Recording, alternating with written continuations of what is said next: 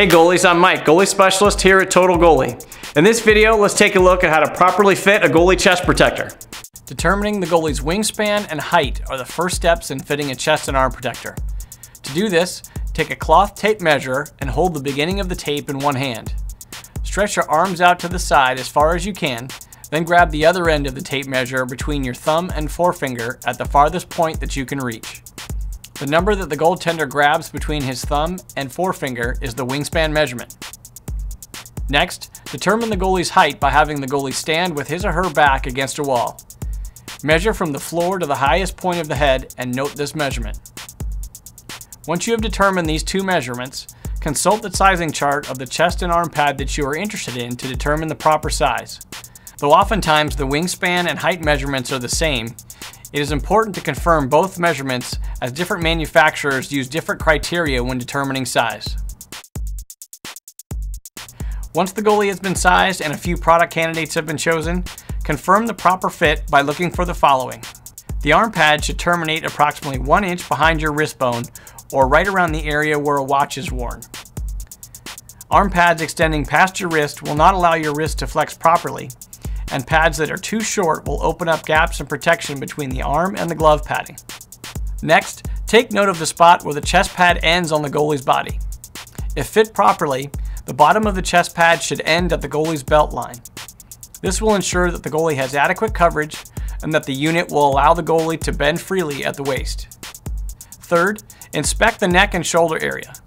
The shoulders should fit comfortably under both shoulder caps, and the padding under the shoulder floater should sit squarely on the goalie's shoulders.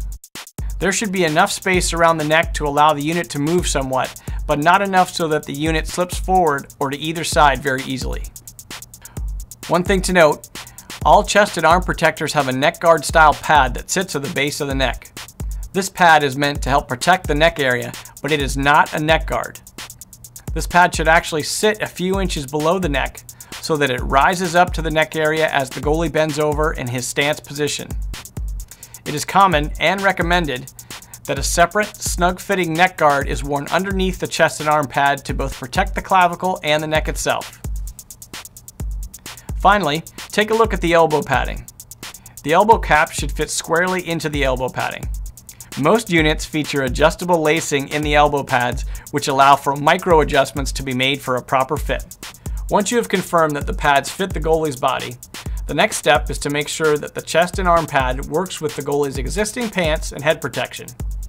Before you go shopping, make sure to bring these two items with you so that you can get the best sense of how the new chest and arm pad will work with your gear. First, let's take a look at the pants.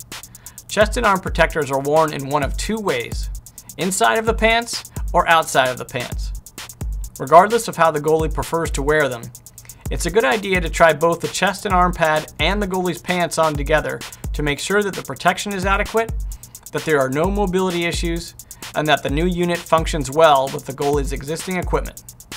Next, check to see how the mask works with the new chest and arm protector.